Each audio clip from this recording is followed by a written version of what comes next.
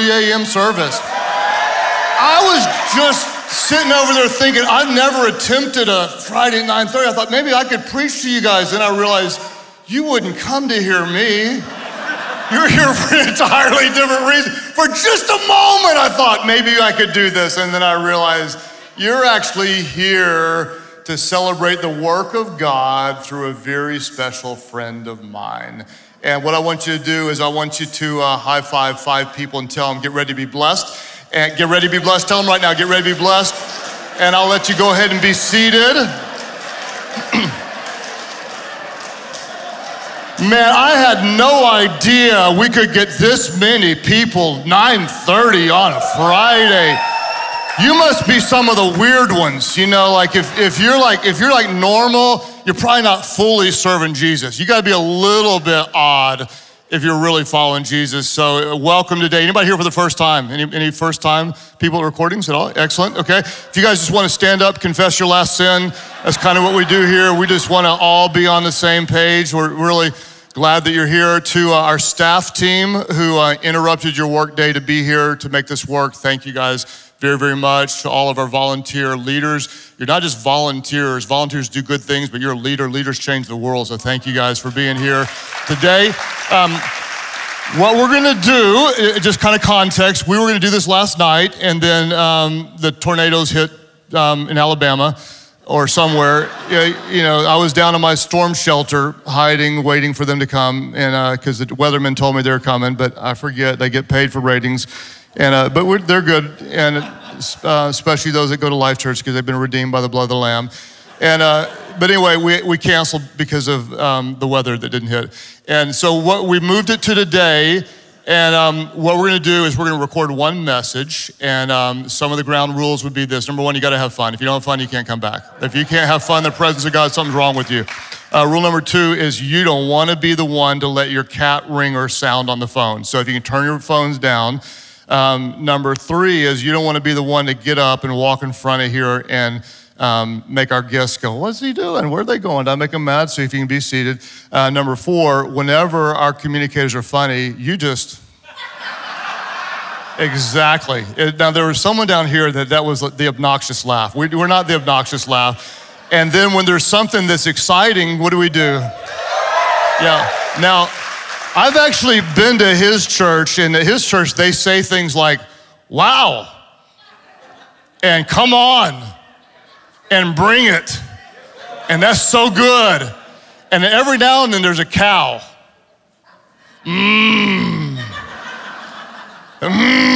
don't know, there's a cow at Louie's church. And so what I wanna do is I wanna give you what will be my informal introduction, because this is the way I want to do it. Then I'll do the formal one for the camera.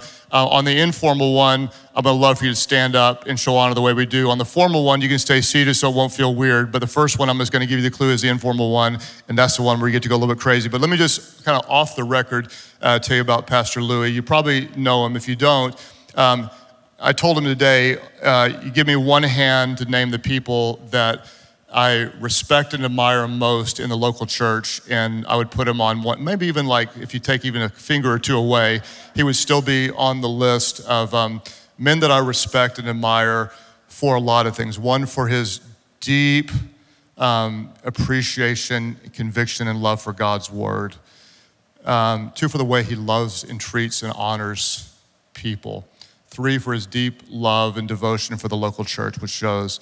4th, for what I would call just like his like radical faith to believe it's like possible to rent the Mercedes-Benz Stadium and fill it up with 18 to 22-year-olds, which he's done and is gonna do again.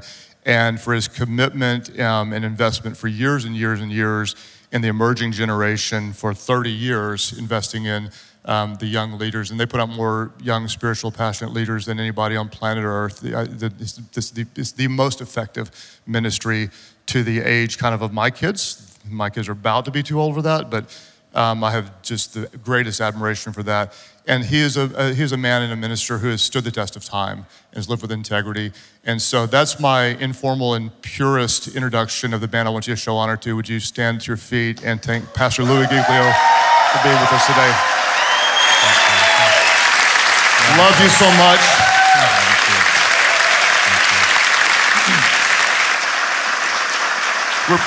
Can you believe we get to have people like Pastor Louie here?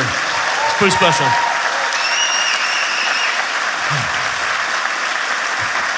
All right, you can be seated. Louie doesn't do introductions like that. I kind of like it. He just kind of he's not going to bring glory to people. He wants all the glory to Jesus. So he kind of just says, hey, here's my friend Craig. And that's kind of cool. I actually like that, but I'm a little more snuggly, so I'm going to do it my style. That's my style. So here, we're going to do this. I'm going to do a introduction to him. It's going to look a little bit weird to you, just so you know. I'm going to introduce who's coming next week, and then I'm going to introduce someone different. And so it's going to be real confusing. You're going to be like, has he lost it? The answer is yes, but not on this part. This is actually intentional because I don't know who actually we're going to put next week. In case you enjoy this, and you will, next Tuesday night, we're going to be back here, and I have a hardest time saying his name, Jonathan Pokluda. Is that right? Pokluda. I'm gonna try to say it right. He'll be here. Jonathan was leading the biggest ministry to young adults down at the Porch, and now he is the pastor of a great church in Waco, and he's a guy I want to come in because I like his investment in the emerging generation. He'll be preaching next week, next Tuesday night at 6:30, and I'll be doing a Father's Day message. You say, why am I doing it early? It's because I'm gonna be somewhere else on Father's Day. And I don't know where yet. Might be the mountains, might be the beach, but I'm gonna be with Amy on Father's Day, so we're doing that then. Fair enough? All right, so let's go. Here we go, and Mark, you guys start the clock when Louie comes up. Who is ready to hear the word of God today? Are you ready? So, God, thank you for this group of people. I pray that Louie just has fun today. Let the Holy Spirit flow through him. Bless these people. Bless everyone who's serving behind the scenes. Would you create an experience in your word that transforms lives and draws people to Jesus? We pray this in his name, and all of you wonderful people said, amen, amen, amen. Hey, a big welcome to our church family today. We are in what is one of my favorite collection of messages that we do all year long. It's called Book Club, where I introduce to you one of my good friends that I want you to listen to and learn from, and they have a book that I think it would be important for you to read. I want to remind you that At the Movies starts July 8th and the 9th. I'm assuming somebody might be a little bit excited to bring people who wouldn't normally come to church, and we do something very, very special, which is an outreach and see tons of lives changed. Also, on Father's Day, we're going to take a break from Book Club. It's a bit emotional to me. This is my first Father's Day without my father on earth. He's now in heaven. And at his funeral, I actually did a message called Lessons from My Baseball Dad. And what I want to do is share a very personal message with you all on Father's Day that I believe will really touch your heart and will also build your faith to be more passionate in your relationship with Jesus. Now, next week, I want to tell you who we have. We have Pastor Albert Tate, the founding and lead pastor of Fellowship Church in LA County. When I tell you you want to bring your friends to hear him, believe me when I tell you, if you don't, you're going to be going, dang, I should have brought him. He's going to talk about his book, Disobedient God, trusting a God who goes off script. Next week, we have Pastor Jonathan Pokluda. And I'm telling you what, this guy is a very good friend of mine. He's formerly the leader of the Porch, which is the largest gathering of young adults in the U.S. He's a pastor of Harris Creek Baptist Church in Waco. His book is called Why Do I Do What I Don't Want to Do? And I can't wait for him to share God's word with you next week. Next week, we have Jenny Allen, New York Times bestselling author and the founder of the If Gathering. She ministers to over 1 million women from 179 different countries. And if you want to hear someone passionate about preaching, I promise you, want to bring people next week. Now, today, I want to introduce to you one of my very closest friends in ministry and a man that I admire, look up to, learn from, and believe in. His name is Pastor Louie Giglio, the founder of the Passion Movement, which includes the Passion Conference, the largest gathering of young adults anywhere this year. They will be in the Mercedes-Benz Center in Atlanta in January of this year. It's something that if you're between 18 and 22 years of age or 55 like me, you might want to be there. He is a best-selling author of Don't Give the Enemy a Seat at Your Table. Fantastic book about winning the war in your mind. His latest book is the book I want you to read. It's called Putting an X Through Anxiety, Breaking Free from the Grip of Fear and Stress. I am honored and excited for our church family to hear from my good friend. Would you help me welcome Pastor Louie Giglio? Thanks, appreciate it. Thank you. Yeah. Hello, Life.Church. It's so good to be with you guys. Wow, what an honor. And thank you, Pastor Craig. I have the utmost respect for Pastor Craig and Amy. They are world-class people, not just world-class leaders. And thank you for the privilege of being a part of Life.Church and being able to share a message that I pray will transform people's lives right here and right now. The message today is putting an X through anxiety. In other words, anxiety is putting an X through a lot of us. But God's giving us the opportunity today to put an X through anxiety, for us to live free from the grip of anxiety in our lives. I don't know if anybody here today needs a message like that. I would guess that there are people in the space that need it and people in your life sphere that need this message. In 2012, something radical happened to the people of America. And every study has showed a spike in self-harm, fear, anxiety, and depression. I don't mean a little spike, I mean a massive spike on the chart. What happened in 2012 to cause that spike? You think, oh, maybe it was when the phone was created. No, that happened a little bit earlier. It's when social media became a part of the fabric of our lives. And this isn't a Christian perspective. These are just people studying people. And so we are living in the most anxious age that we can find in humanity.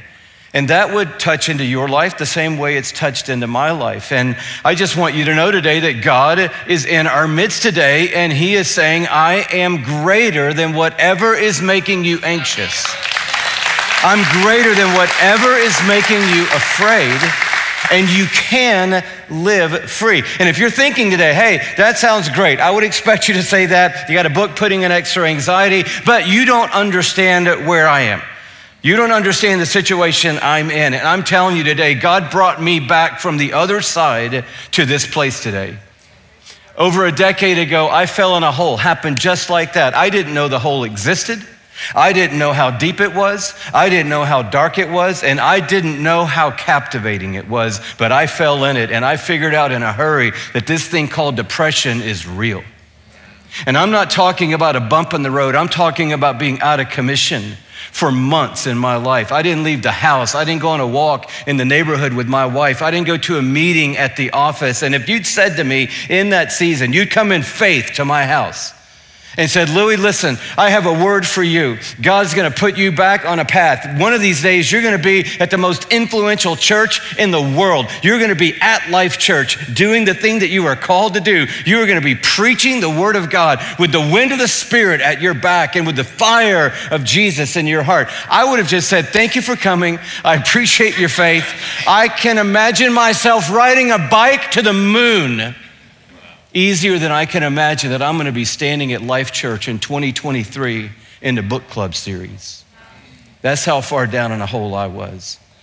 But I am standing at Life.Church today in the book club series by the grace of God. And I think that I'm standing here to steward to you a message that a lot of you are gonna think today, that's too far up for me to reach and grab hold of. I've been broken down in depression too long. I've been strangled by anxiety too long. I've been afraid for too long in my life. I can't really see myself living free. I'm telling you, here's the two big messages if you miss everything else today. One, you're not crazy. And two, you're gonna get through it. God's gonna bring you through it. The first thing that you feel like in that hole is that you are losing your mind. And I know we kind of just shifted a little bit there. The tone in the room just shifted a little bit, right? But when you fall in that hole and you start having crazy thoughts and crazy symptoms, you start thinking, I'm going crazy. And I want to tell you today, there might be crazy in it, but you're not crazy. And the second thing I want to tell you today from the other side is God's going to bring you through. And you're probably already saying, how? How is God going to bring me through? How am I going to get free from anxiety? And I just want to say today, it's not really a how, it's a who.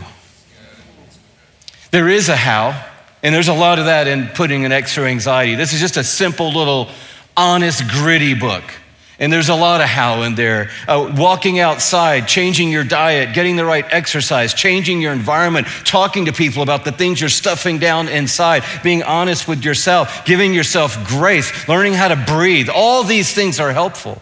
But it's not all about the how, it's mostly about the who. The most well-known passage of scripture is the one that says, the Lord is my shepherd. I shall not want, or I shall not be in need. He makes me lie down in green pastures. He leads me beside still waters, and he restores my soul. He guides me on paths of righteousness for his name's sake. And even if I walk through the valley of the shadow of death, I will fear no evil. Why? Because he gave me a plan? No. Because he gave me a formula? No. Because I had a blueprint? No. Because I had a book? No. I feared no evil because you are with me.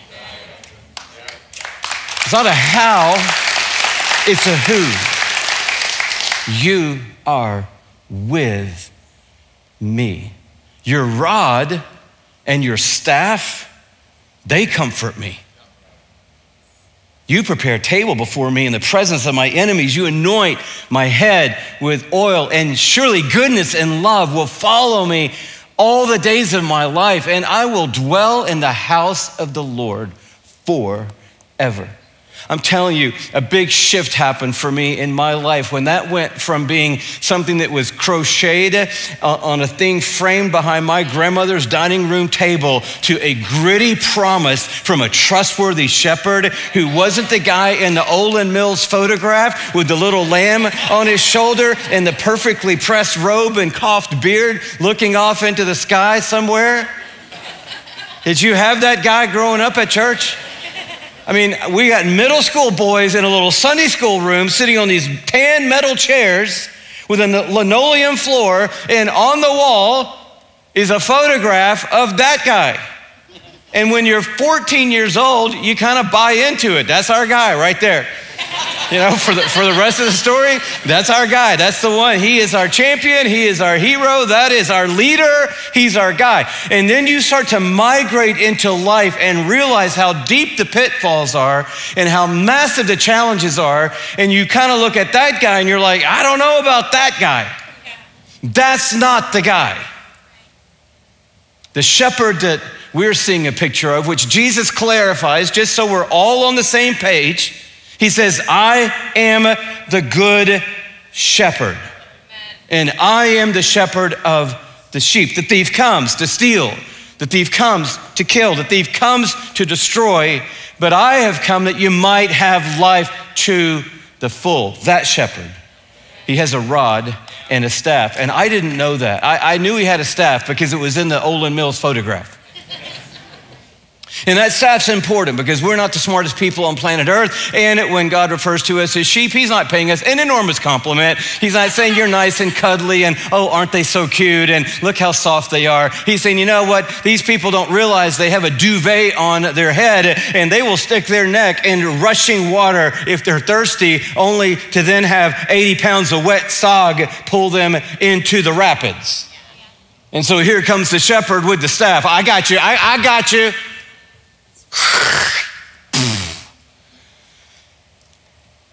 Now, if you'll allow me, I'll lead you to the still water.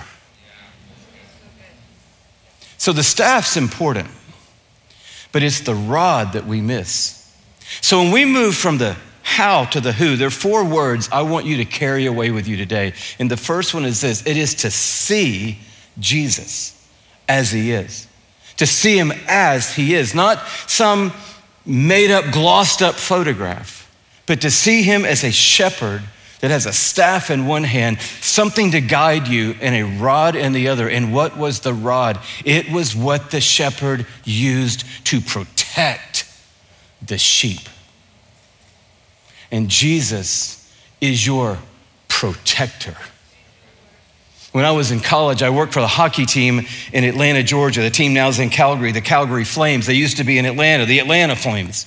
And I worked in the visiting team locker room. And at that time, all the hockey sticks were made of wood. And in any given game, several sticks would break. And I would take a lot of the broken sticks home. And I took one home one night from one of the players, and I sawed the blade off the bottom and just kept that square part of the hockey stick about this long. Had the taped up grip on one end where he would hold it with his gloves. And you say, well, that's cool, but why'd you take it home? Because I lived in a little bit of a rough neighborhood at that season of life. And at night, peeping Toms would come around our house. And when I would hear a knock on the wall from my sister's bedroom, I had a hockey stick inside my closet, and I would head out our back door and come around our apartment building, and I'd be wielding that thing in case I needed to let somebody know you need to move on to another area. And one night I heard my mom scream bloody murder. And we lived in a very small apartment, and she's just in the middle of the night. And all of a sudden I'm sitting straight up, and I go out of my door, and it's only 2 feet to my mom and dad's bedroom door. And I open the door, my dad is in there and got the light on, and my mom points immediately at me as I come through the door, and she said, "He's over there." And I'm like, "What?" And then I hear the rat, and it's just doing this kind of really loud squeaking. We had rats occasionally. We lived near a wooded area, and when my dad would grill on the patio, they thought when the door was open, that was an invitation for them to come into the house. And so this one had made his way in during the afternoon, found his way back to my parents' bedroom. Now it's middle of the night. He needs to get back with his friends, and so he can't figure out how to get out, and he's behind this stack of Golf Digest magazines that my dad had by the bed, and my mom hears him, wakes up, screams bloody murder. Good news, I got a hockey stick in the closet. So I quickly grab the hockey stick, come running into the bedroom. I give a little jab because I really don't want to get into it with this rat. He runs under the bed, comes out on the other side. Mamari's over here now. And I go in the corner and boom, just one good jab. Sorry if I didn't give a trigger warning for that. I should have done that. We can do that in editing. We can fix all of that. But it is largely Oklahoma where a lot of our churches are today. So I think we're probably good. And that was the end. You know, my dad disposed of our little friend, and I was an underreactor at that stage of life. So I just said, "Good night, everybody." Went back in the closet, put the hockey stick in by the door. I still have the hockey stick in my garage right now. The rod and the staff, they comfort me. Jesus isn't some meek and mild, one-dimensional photograph on the wall. He is a shepherd who is determined to protect you.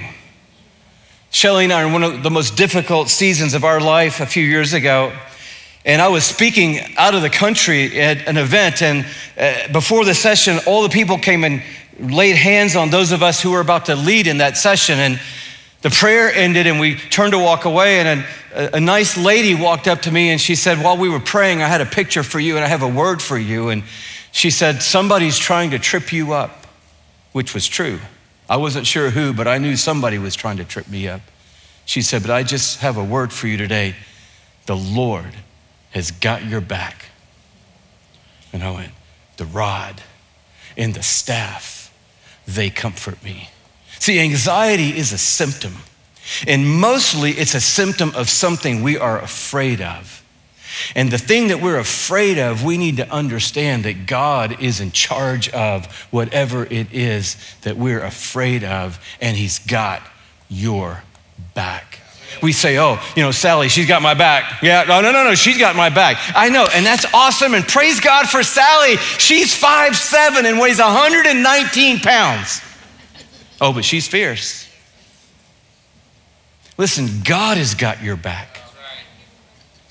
Yahweh has got your back. God Almighty is inviting you to let him be your shepherd. And yes, that's green pastures and still water and paths of righteousness, but it is a rod and it is a staff to protect you. The second word that helps me get my head around the who is set. First, I want to see Jesus as he is, but I want to set him before me. Psalm 16:8 says, I have set the Lord continually before me. Because he, again, going back to Psalm 23, is at my right hand, I will not be shaken. And then listen to the three things that result from that. My heart will be glad, my tongue will rejoice, and my flesh will dwell secure. I'm telling you, when you're anxious, your heart is not glad. When you are anxious, your tongue is not rejoicing. When you are anxious, your flesh is not resting. Your flesh is wide awake at 2:30 in the morning, trying to manage everything that you are anxious about. And the thing that he's giving me the opportunity to do and giving you the opportunity to do today is to replace what you're fixated on. Instead of being completely fixated on the anxiety or the thing that's making me anxious, I'm gonna set the Lord in front of me. Continually, he says, I'm gonna choose to set Jesus in my view. That doesn't mean I'm minimizing what is happening. I'm ignoring my circumstance. It just means I'm choosing to set Jesus in my view. This is what was going on in the Valley of Elah. When Goliath is taunting the army of Israel, David comes out and he says, everybody here is fixated on the fact that you are bigger than them, but I'm kind of clear on the fact that you are smaller than him. Yes, you're bigger than them and you're bigger than me, but you're smaller than him. And again, I just want to underscore again today, this isn't a simple formula. These things don't always change overnight. Maybe your situation isn't going to resolve by the time this service is over today, but you have a choice today to set the Lord continually before you, to get him in view. At a younger stage of life, at that same apartment, there was a bully that lived in an apartment complex over from us. And on this particular night, he was in our zone, way bigger than me and a little bit tougher than me. And he was between me and our apartment building. And I was the fastest guy on the planet at that time. And I was kind of sussing out my options, like, yeah, well, I can DQ, fake you out this way, and then I can move around and run around 3 other buildings and make it to my front door before you even knew what happened. So I'm sizing up my moves. He's standing between me and my back patio on the ground level, and he's actually taunting me a little bit like Goliath. Not like he's gonna kill me, but I don't know, he might. And I'm just sizing everything up. And at some point, the sliding glass door goes this way, and my dad comes out on the patio. Now, my dad was a no-nonsense guy. When he showed up, it was over. It was done. Now we're all finished. This is gonna end right here. And he just walked out, and he's just standing on the patio. And this guy's back's to my dad. This guy, I can't tell you what he's saying, and I can't repeat that, and maybe I can tell you he was giving me the finger. It was not the one that you want to get. I mean, he's just kind of giving me all this grief, like, you're not gonna make it to your house. And all of a sudden, my stress level just went, whoo. And all my plans resolved.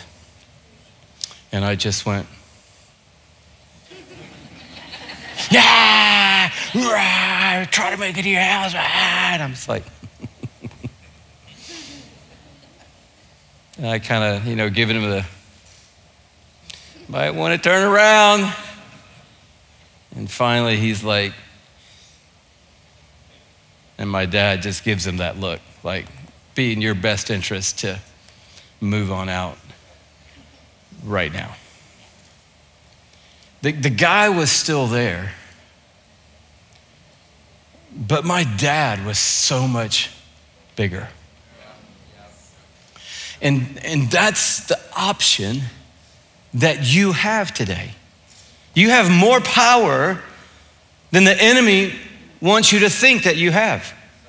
You today can choose to put the Lord in your view. Maybe there is a family situation going on. Maybe there is a diagnosis in your story. Maybe there is a business thing that's happening that's massive and major that you cannot ignore. Maybe there is a personal thing going on, or a neurological thing, or a psychological thing, or a physiological thing going on. Those things are real. And we're not saying deny all those things and forget they exist. We're just saying put God in view.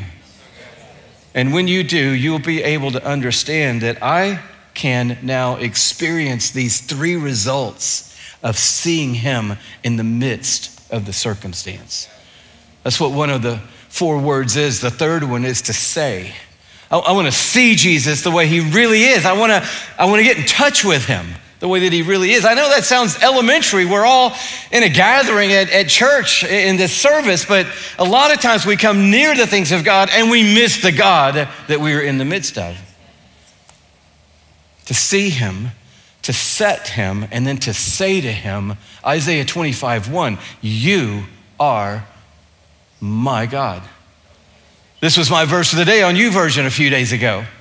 I've got it really ingrained in my heart right now. Lord, you are my God. I will exalt you and praise your name, for in perfect faithfulness you have done wonderful things, things planned long ago. What a 5-word prayer. Lord, you are my God. I want to encourage you to say that today. You're like, I don't feel like saying that. Great. Then don't feel like it. Just say it. Yeah, but I want to keep it real. Okay, here's real. Are you ready? The tomb is empty and Jesus is alive. That's real. I just want to keep it real. I want to keep it real. I want to keep it real. Keep it real. And so I say, okay, keep it real and say, I don't feel like it. However, the tomb is empty. So I'm going to go on out there and say, the Lord, he is my God. I'm going to confess it, that I have a shepherd who's leading me in life. No, I don't feel it. No, I don't see it. No, I can't make sense of it. I can't explain it. I can't put all the pieces together today, but I'm going to choose to say it, and my words are going to start writing a new narrative for my life. And then the fourth thing is to sing the praise of the one who's greater.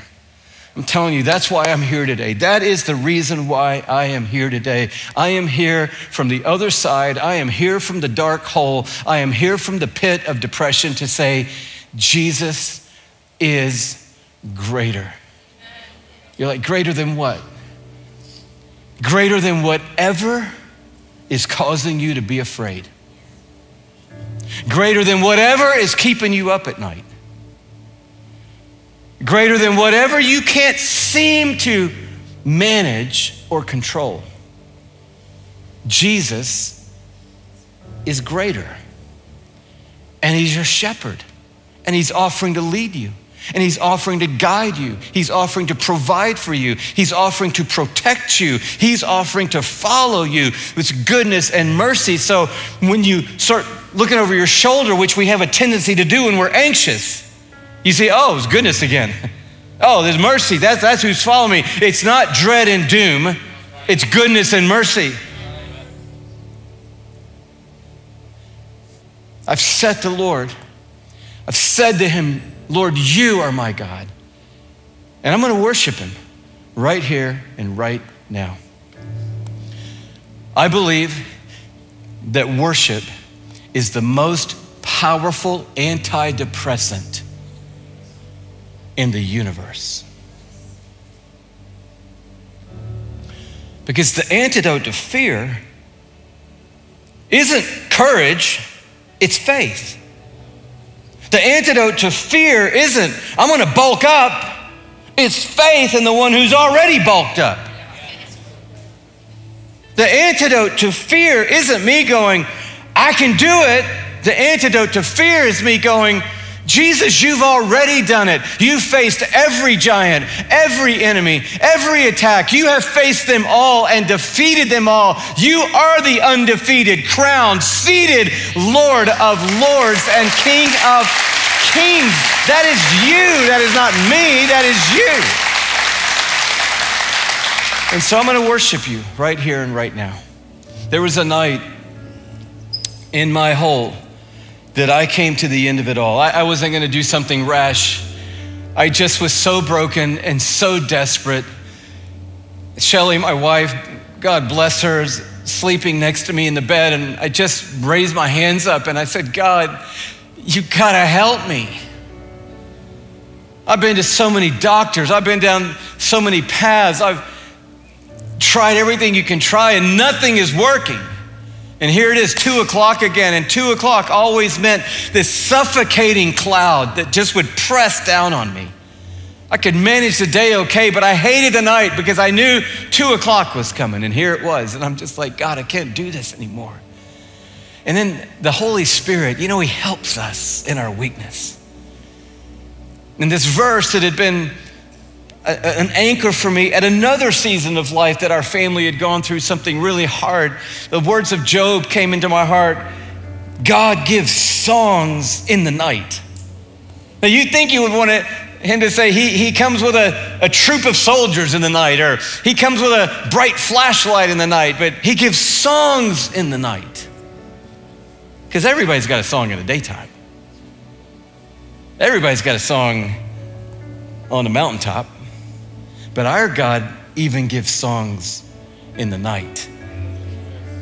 And I said to him in the weakness, I said, God, if you'll give me a song right now, I'll sing it to you. Now, we were shepherding a whole record recording thing with Matt Redman and Chris Tomlin and Crowder, and I could have just picked How Great Is Our God or 10,000 Reasons or I don't know why I didn't just pick a song. I wasn't thinking clearly. And I said, Lord, if you'll give me a song, I'll sing it to you. And just like that, a little couplet of lines fell into my heart. Be still, my soul. There is a healer.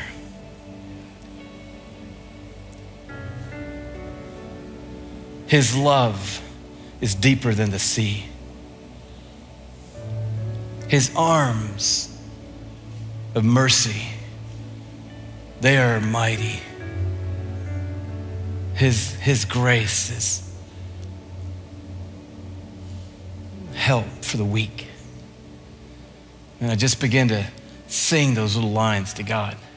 No chorus, no tag, no real melody. And I sang them to the morning. No kidding. And I know this story should end with, and man, when the sun came up, I got up, I took a shower, I got dressed, I went to work. I did a 5-mile run before I went to work. I downed a protein shake, killed a meeting that morning. I led a Bible study over lunch, and wow, praise God. There's the thing, it all happened. Now, the next day was kind of the same as the day before. And that night, the 2 o'clock cloud came, but when the 2 o'clock cloud came, I already had a song. And that night it was song, cloud, song, cloud. The next night, 2 o'clock came and it was song, song, cloud, song, song, song. And in time, I looked in the mirror one day and realized, wow, I haven't thought about my anxiety all week long. My brain had reset, my heart had reset, and my life was resetting. And yes, doctors helped me, and if you need help, get help. Yes, my community of faith helped me. Yes, trusted, smart people helped me. But I believe it was that song of praise that poked a hole in the darkness and let one ray of the light of the life of God into my story. And that one ray of light began to change everything in the bottom of that pit of darkness. I'm telling you, you've got power at your disposal, and it is called the song of praise. And here's the thing. And this is a little bit hard for us to get our hearts around, but I hope that God will give us all the grace to do it. I realized in my journey that I was worshiping in my journey, but what I was worshiping was anxiety. Because if you spent 30 seconds around me, you would get an update on my status that day.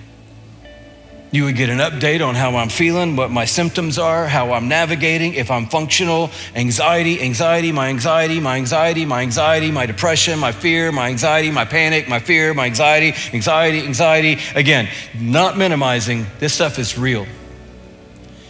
But also making a decision at some point to go, I'm gonna stop putting anxiety on the pedestal of my heart. And if you get around me, you will hear, yeah, I'm struggling with anxiety right now. And if I'm honest, I still do occasionally struggle with anxiety.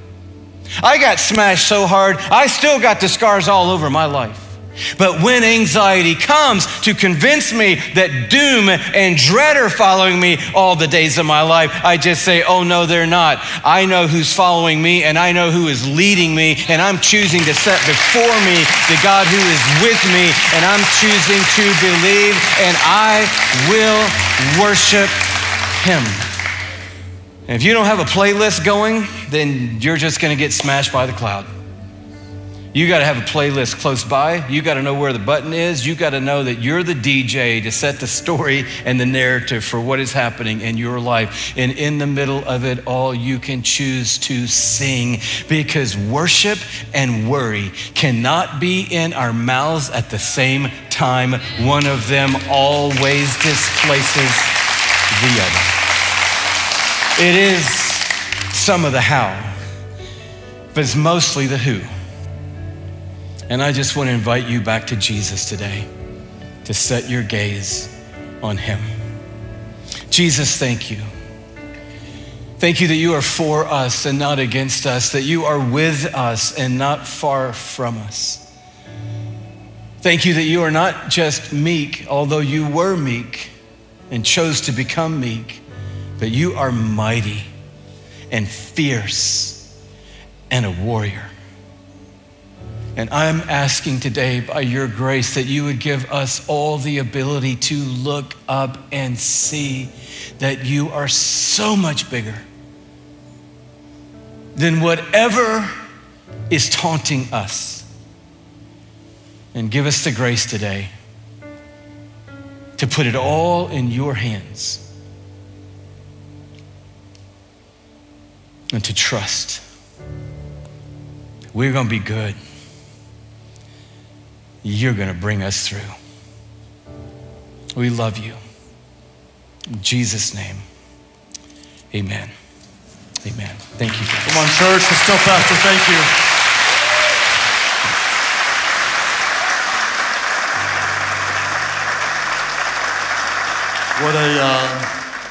What a special word from God.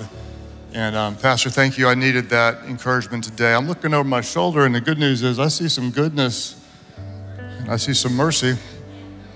And this is a safe place to be real and to be vulnerable. And so I would just ask today, even with all eyes open,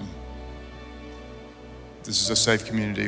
Wherever you're watching from, if there's something that's weighing heavily on you, maybe you've got anxiety, maybe it's a fear or worry about a financial situation or a health issue or a relationship or something that's coming up that's really weighing on you. Maybe it's an ongoing anxiety, but whatever it is, you want to reach out to God today. If that's you, would you just lift up your hand? Just be honest, lift up your hand. So many of you online, you can type in the chat, I have a heaviness I want to trust God with. And what we're going to do is we're going to do what Scripture says, and that is just to cast our anxiety on him. Whatever's weighing us down, we're going to give it to him. We're going to trust that he is bigger. And he is with us. He's got a rod and he's got a staff, and they're gonna comfort us. So Father, we just pray right now, and I pray for our church family, for this community. There's so much heaviness and so many people carrying weights. We cast our fears, we cast our anxiety, we cast the weights that hold us down onto you. We trust you, that you're good, that you're faithful, that you're righteous, that you're pure, that you're always true, that you're just, that you're working in all things to bring about good, Father, to those that love you and are called according to your purpose. We thank you that you are the good shepherd, that you lead us, you guide us beside still waters, that you'll even prepare a table before us in the presence of our enemies. You're always good. Your goodness, your mercy follows us. So we trust you, God. We pray for healing from anxiety. God, give us the wisdom to get good counsel. God, if we need counsel from doctors, we'll get counsel from doctors. If we need counsel from therapists, we'll get counsel from therapists. But God, we come to you, the great physician, and believe that you direct our steps and heal our souls. We pray for healing. We pray for peace in Jesus' name. As you keep praying today at all of our churches, there are some of you that would say, man, I'm drawn to that. I like what Louie was saying about the Good Shepherd. But you might say he's not my good shepherd. Let's talk about Jesus. Who is he? He was the Lamb of God who was slain, the sinless Son. He was the Lamb of God who died for the forgiveness of our sins. And at the same time, he is the shepherd. I am the shepherd, and you are the sheep. Just because he's the shepherd doesn't necessarily mean he's your shepherd. God loves you so much that he sent Jesus, the perfect Son of God. He's not just someone who died for your sins. He's someone who wants you to know him personally. The shepherd is a personal one who loves the sheep. If you're listening right now and you say, maybe I kind of believe in God, or I might have grown up around the church and there Jesus was on the wall or whatever, but you don't know him personally, I want you to hear and feel that God is reaching out to you right now. Whatever you feel, that is the Holy Spirit drawing you toward God. So what do? Well, we just recognize that we've all sinned. We've all fallen short of God's standard. That sin, it blocks our intimacy with God. And so when we cry out on the name of Jesus, that name that is above every name, God hears our prayers and he forgives our sins. And he begins a relationship with us. The moment you cry out to Jesus, all of your sins will be forgiven. Intimacy with God, you begin. He'll fill you with his Spirit. You'll never be the same. Today, wherever you're watching from, those of you who say, I don't know him as my shepherd, but I want to. I'm going to call on him. You step away from your sin. You say, yes, Jesus, come into my life. That's your prayer. You need his forgiveness. You need his grace. Today, by faith, I give my life to Jesus. That's your prayer. Would you lift your hands higher right now? Wherever you are, lift them up. We thank God as we've got people today at all of our churches saying yes to the grace of Jesus online. Just type it in the comment section. I'm surrendering my life to Jesus.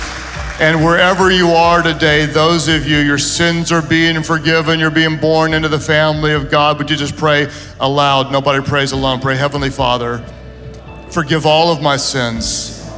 Jesus, save me. Be my shepherd, my Lord, my Savior. Fill me with your Spirit so I could know you and live for you. I give my life to you, my cares to you, my burdens to you, my anxiety to you, my future to you. Take all of my life. Thank you for new life. You have all of mine. In Jesus' name I pray. Can somebody worship him? Celebrate his goodness. Tell him thank you for who he is and for what he's done.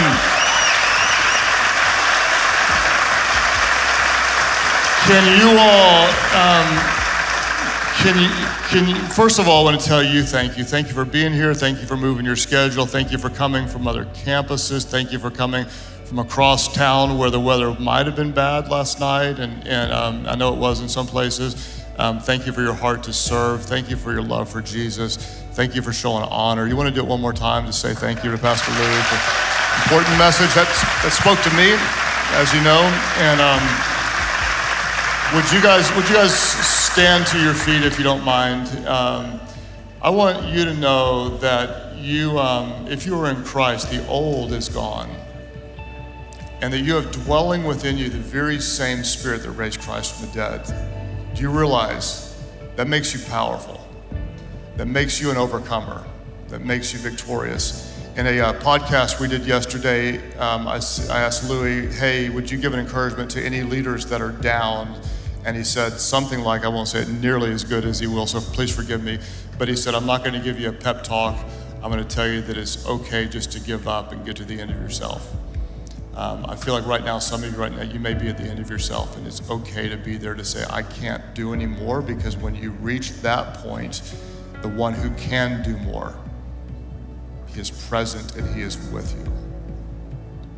He's present, he's with you. When you're weak, when you're at your very end, that's when his strength is made perfect. So right now I need his strength, and his strength is with me, and his strength is with you. So go out today and let the light shine. When you walk into a dark place, the light shines even brighter. You are filled with hope. When you walk into the room, hope walks into the room. When you walk into the room, faith walks into the room. When whatever you're facing, the same Spirit that raised Christ from the dead dwells within you to help make a difference in this world. So go be that light. Let Jesus shine through you. Thank you for serving. Thank you for being full of faith. Thank you for being full of love. Thank you for being a voice of hope in a dark world. You are the church. We don't go to church. We are the church. Be free to be the church, the love of Jesus in this world, and be blessed in all you do. We say, whoever finds God. Love you guys.